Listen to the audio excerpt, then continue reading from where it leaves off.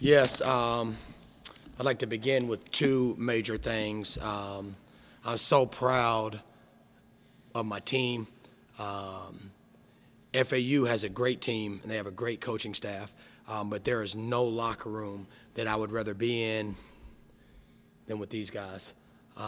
They work every day. They get outside of their comfort zone every day.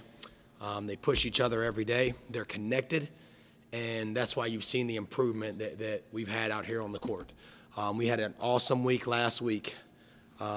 We led for the vast majority of the game. It's almost a 3-to-1 discrepancy in terms of time with the lead. So this is a very tough pill to swallow. FAU is a great team. They're one of the best teams in the country. The fact that they're not in the top 25 right now is a travesty. But what we've shown is that we can play with anyone in this league. And so we are not, whereas we are proud, we're not satisfied for 1 second. We're excited and eager to get better. The second thing I want to say is just so thankful for all the fans that were out here. An unbelievable showing of Panther Pride, the Panther Nation, the spirit, and our guys fed off of that to go play 45 minutes. These two guys up here played almost 42 minutes plus. They would not be able to do that if they couldn't feed off of the energy from the students that were here. So thankful to the students, so thankful to marketing, ticketing, our administration for everything they did surrounding this game to get this kind of crowd. I apologize that we didn't come up with the win, but I won't apologize from the effort because that effort was terrific. I love these guys, and we can't wait for what we're going to do for the rest of the year. Coach, I want to ask you, I know Deshaun didn't play. Anything about that? Yeah, he just got really banged up in the last game, and some issues with his back, and we have an excellent athletic training staff. We're one of the few athletic training. I think we might be the only program in the country that has a doctor for an athletic trainer. So they did everything they could to get him back here, and he'll be back soon. He's a tough kid, and obviously we missed him tonight, but we have more than enough weapons to come out here and play. And it's not the first time we've had to play without one of our key players. But we certainly missed him. But there are plenty of things within our control that should have allowed us to still come up with a W. And I know a month ago you guys played FAU up in Boca, double-digit loss. But talk about the adjustment a month later. This team looks so much new than what we saw back in December. Talk to me about the adjustments you guys made. No. Well, I don't want to make an excuse. This is not an excuse. We have a saying around here, EGYB, excuses get you beat. But the reality is we're a very young team. We start 4 freshmen and sophomores and a 10th-year senior over here. But we've had to learn. There's been growing pains. That's what happens. And we didn't even give ourselves a chance up in Boca last time. And, with turnovers, missed finishes, missed reads. And when you play a great team and, you shoot yourself in the foot, they're going to take advantage of it. And FAU did that. And tonight we only had 11 turnovers in 45 minutes. That is a phenomenal number for anyone. I think it's Wisconsin Badgers. They're like best in the country every year at taking care of the ball. That'd be a great number for them. But this is what it tells you about FAU. We only turned it over 11 times, and they had 22 points off of those 11 turnovers. So that's a lesson for us. We're getting better. We had a game last week against Charlotte where we only had 8 turnovers in 40 minutes. To have 11 in 45 tonight is awesome. We're going to keep building on that because we want to keep giving ourselves opportunities. If we don't give the other team the ball, we typically get good things on offense because we've got great talent.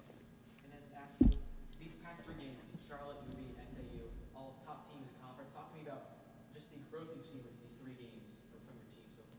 Well, there's 2 ways that you could look at this. I think it's easy to say, well, Conference USA didn't do us any favors with this opening slate of games, playing the best teams in the conference. But the way I look at it is they did us the biggest favor in the world and, allowed us this opportunity to test ourselves against the best teams. And what we're showing glimpses of is we can be one of these best teams. And, there's a lot of talk, bad loss. Well, we plan to hand out a lot of bad losses the rest of this year. And we haven't shown the best of who we can be yet. That's still out there for us, and we're just ready to get back to work. In Denver, another 20 final, about second half.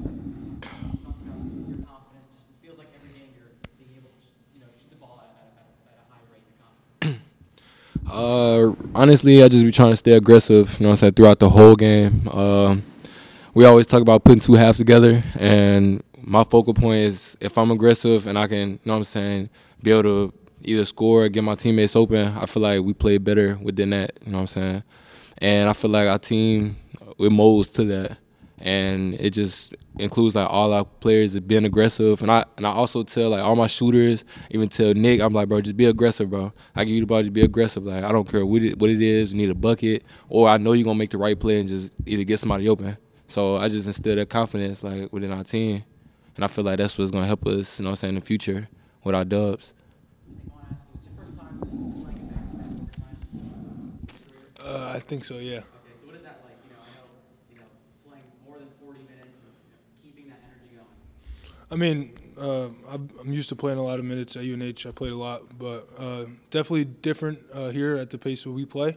But just being in the gym every day, going as hard as I can, going as hard as we can, we're ready for it. We practice longer than a game, so. I want to ask you, I know about Qatar. It seems like it's been more official than the start tonight.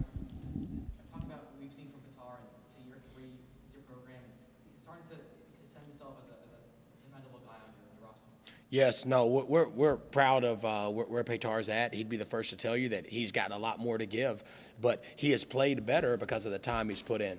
These two young men that are up here with us right now, they put in more time in the gym as anyone. They're in here in the morning. Nick comes in, you want to ask how he can play 42 minutes.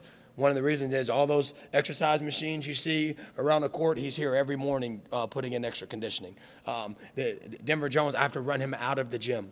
Him and John Williams Jr., they're in the gym every morning shooting. They shoot after practice. They come back at night and get extra shots up.